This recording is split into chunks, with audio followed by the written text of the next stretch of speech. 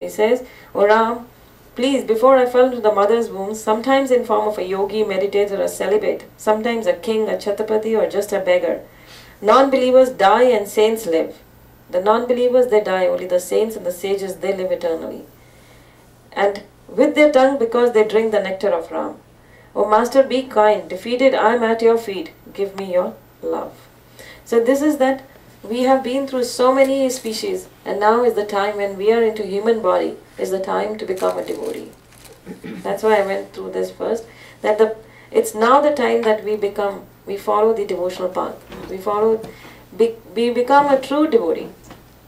The Bhagavad Gita gives the definition Krishna has described in the Bhagavad Gita contains 18 chapters. So Prabhupada tells in the introduction, these 18 chapters were divided into 3 parts. Just like a sandwich, the first 6 chapters are the upper crust of the sandwich, the upper layer, and the last 6 chapters are the lower part. And the middle part, the most juicy part of the sandwich is the middle. The filling is where. Those are the in between the 6 chapters. That's the most juicy part is that. So the 12th chapter comes in between. So it speaks of the devotional life, that who is a pure devotee of the Lord.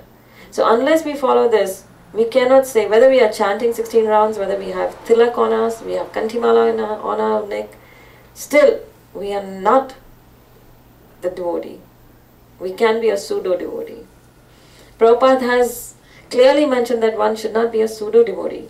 Pseudo-devotee means who is outwardly a devotee, but inwardly he doesn't have the qualities of a devotee. We got to have the qualities of a devotee to be a devotee. Just chanting the rounds, just completing them for the sake of completing. In the Nectar of Instruction, it clearly says that do not follow the rules just the sake of following them. They should be followed for spiritual advancement. They should be followed with in us inquisitiveness that I want to spiritually advance.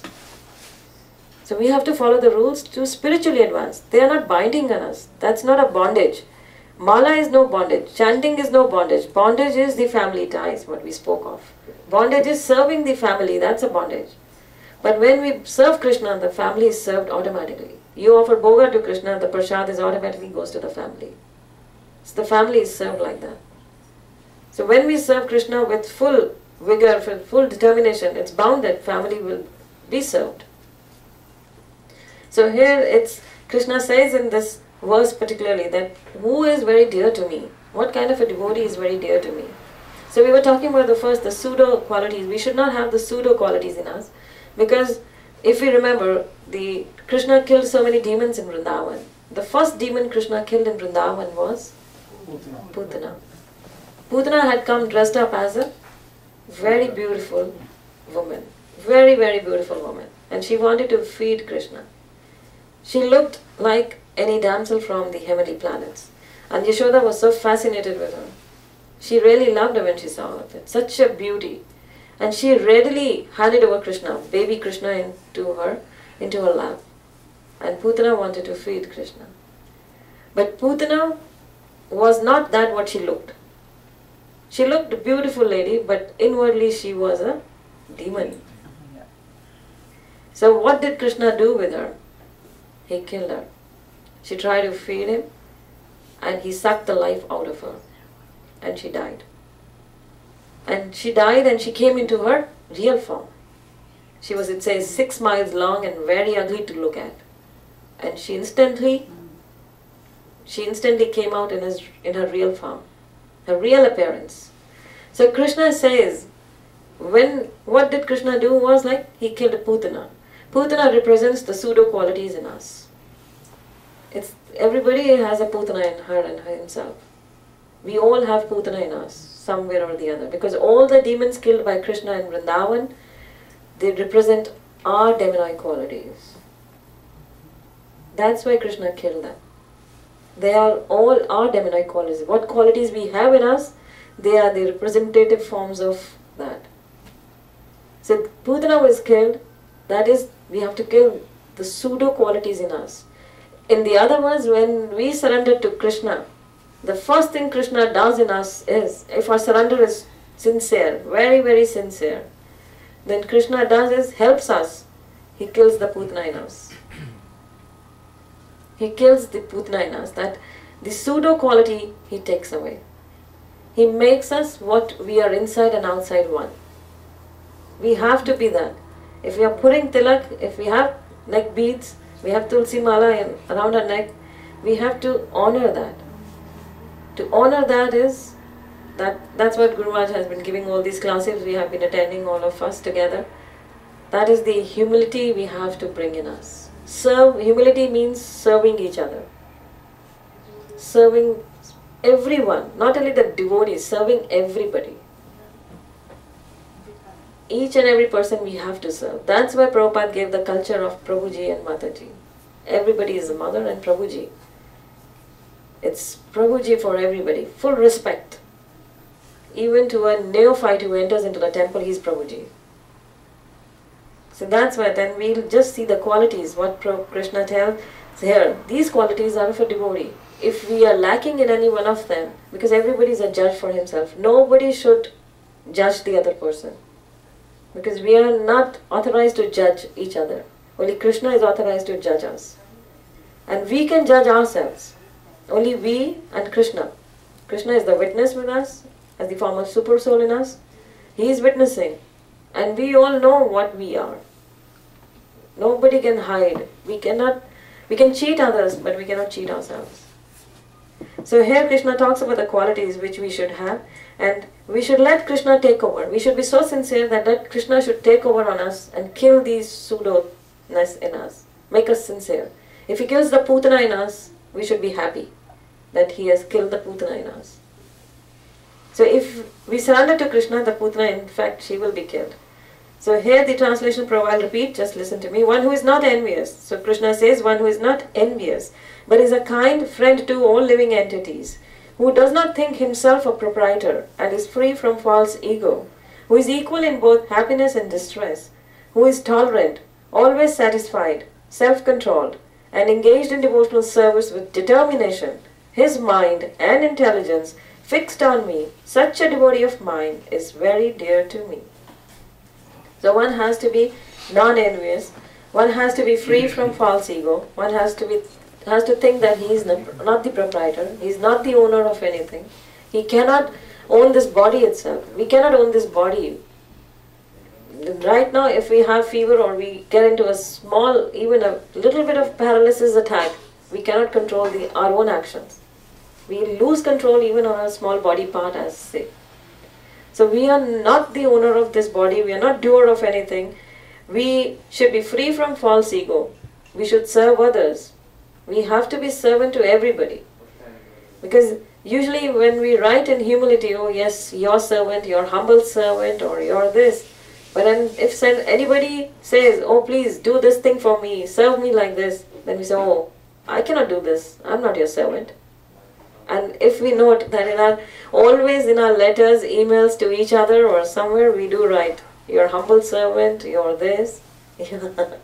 So this is there. This is a problem everywhere. I was in London recently, and earlier they said we had such a nice culture that we used to pay obeisances to each other, say Vancha Kalturu. Now later on, after a few years, it has been only Vancha. We just do and mumble. Vancha is audible and the rest is all gone. We just say Vancha Kalturu, everything is finished. And now he says the next is coming, we just do we. We meet us and say we for Vancha. That's it. It's the modern generation who do that. So now we have to carry on the tradition. We have to carry on these qualities in us. So this is there that we have to be free from false ego. We have to serve each other. A devotee means he's serving. Dasa anudas Nanaka kahate. So Nanak even says, Dasa anudas. I am servant to the servant to the servant to the servants. So if we want to please Krishna, we have to please everybody who are serving Krishna. And everybody is trying to serve Krishna in their own way. So we have to, Guru Nanak Dev Ji goes to the extent of saying, Meri khalo mojade gursik handande. He says the Guru's Shishya, Gursik, everywhere the word Gursik means who is disciple to Guru. Gursik doesn't mean that he has a appearance wise, he's got everything intact, a turban and a beard and that's a Gursik. No. Gursik means he's following the instruction of the Guru. He's a Gursik. Sikh means disciple, Shishya, learner. Sikhna wala. Sikhna is Sikh. So disciple who is following the Guru, a spiritual master, following the instructions of a Guru, he is a Gursikh. And Krishna says himself in Bhagavad Gita in the 11th chapter, he says, there are only two people, Gurmukh and Manmukh. He says the Manmukh are the ones who will never come to me. The 11th chapter, 55th verse, Krishna clearly says the Manmukh have got all dirt in their mind. They are Sakam Karmis. So the Granth Sahib even says there are only two kinds of people, Gurmukh or Manmukh. If we are not Gurmukh, we are Manmukh. There cannot be in between anywhere. We all think, oh, we have a nice balance, you know. Some things we listen from our Guru, we follow them. Some we don't like, we don't follow. That's over. So you cannot be in a middle way. If you're not following the instructions of the Guru, you're totally Manmukh. Simply Manmukh. Even if you're not following a single instruction, a small instruction, you are a Manmukh. Because you don't have faith in your Guru. So the faith in the Guru, it shows when we follow the instructions of the Guru. The faith is in Krishna reveals when we follow the instructions of Guru and Krishna. So who will reveal the instructions of Krishna to us? Only Guru can reveal the instructions of Krishna to us. Nobody else. Only Guru can do that. Nobody else has the power to do that. Nobody can do it. It's only He can reveal to us. It's only Srila Prabhupada's mercy that we are so fortunate to know about Krishna so much. Otherwise, I don't think so anybody would have been able to do so much on their own, advance so much on their own, so quickly, so nicely.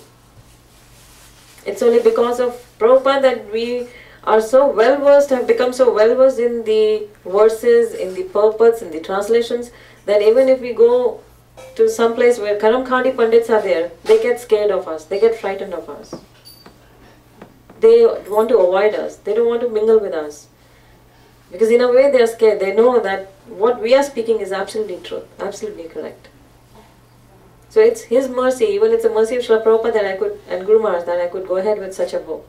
I could never have dreamt of even writing this. I was in Vancouver and the radio, I gave interviews last year also on the radio channels, 5 radio channels I gave the interviews. And this year we had the opportunity to speak on TV. They took my interview and it was like 3 TV channels they covered me. 2 gave my that discourse that would have been, I didn't see it yesterday, it had to be telecasted, it must have done on ATN channel.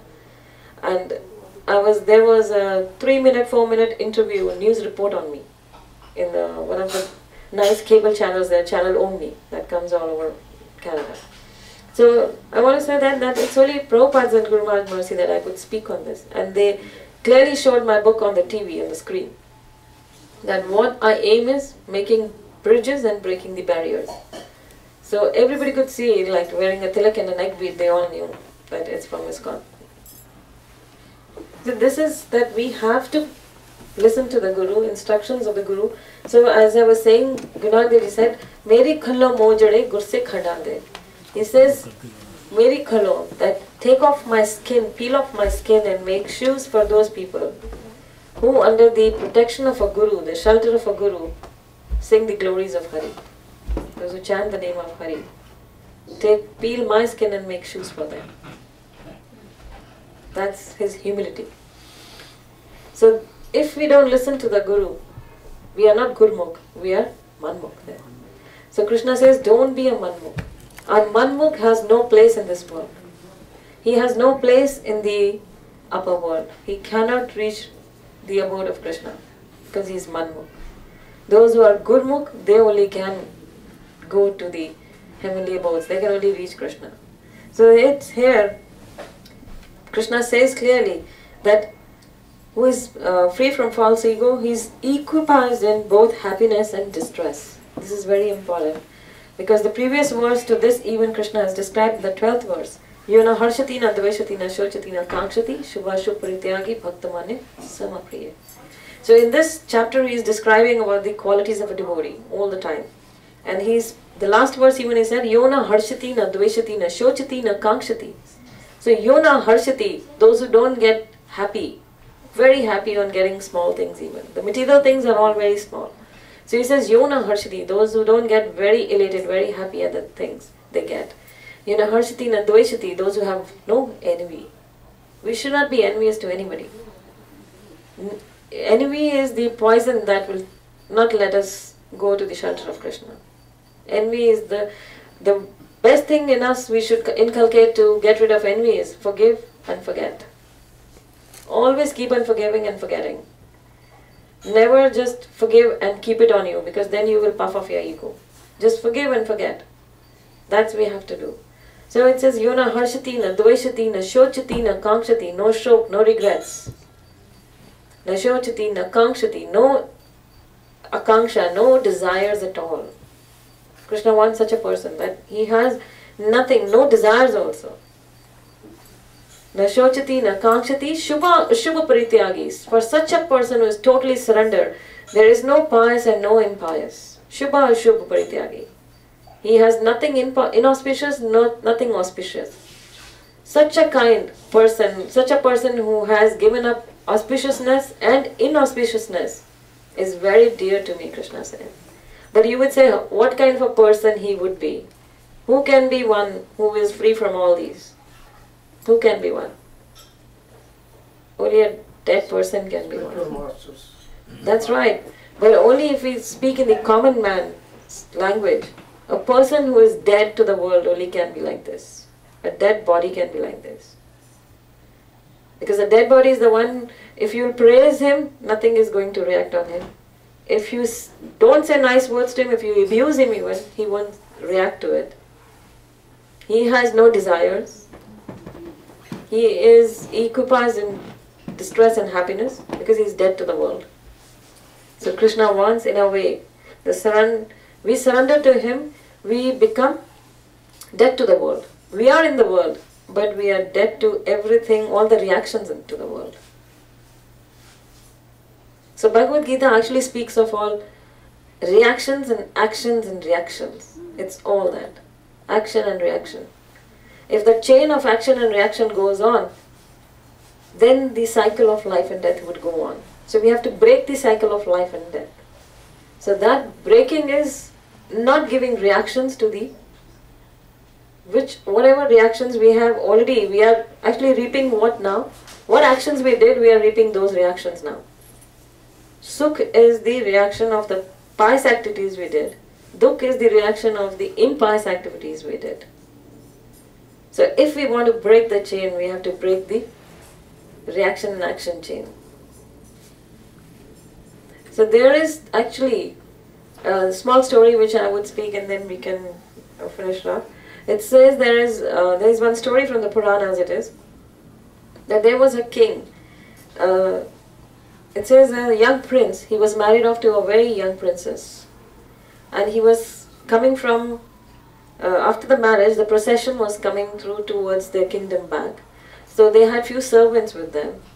And it was the night fell on and they wanted a place to stay on, to spend the night.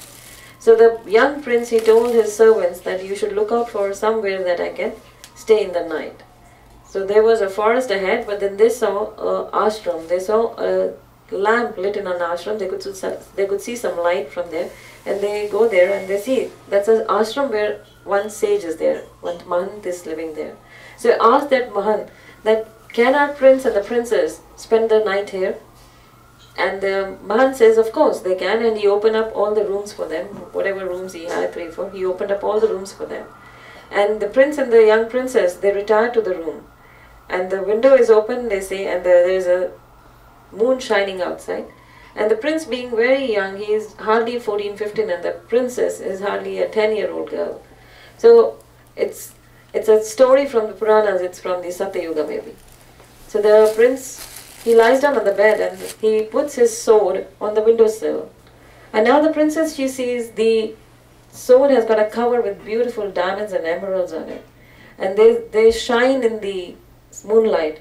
And she gets enchanted with those. And she gets up and she tries to take out the sword from the cover. As she tries it, the sword in her hand, the sword fell. It falls down and it falls on the young prince. And the prince dies. And she faints. She gets scared and she faints. Now it's the morning time comes over and everybody is worried outside. The door is not yet open and they try to open it and they break it.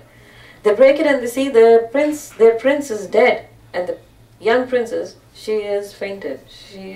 And then they think it must be that Mahant, the sage. He must have come through the window because whole night we were at the door, and this Mahant, it's his ashram, so he knows which way to go in and which way to go out. And they think the window is open, it must be him. So they catch the Mahant and they tell the Mahant that, did you kill him? He says, no, I didn't do anything. I don't know anything about them. But he says, you are the only person here, outsider. It has to be you. And the princess, she's scared. She's revived and she's full conscious, but she's very scared to say anything. She keeps mum. And then they tell the Mahant that, we're going to kill you. But then some of them say, oh no, he's a Brahmana, so better not kill him.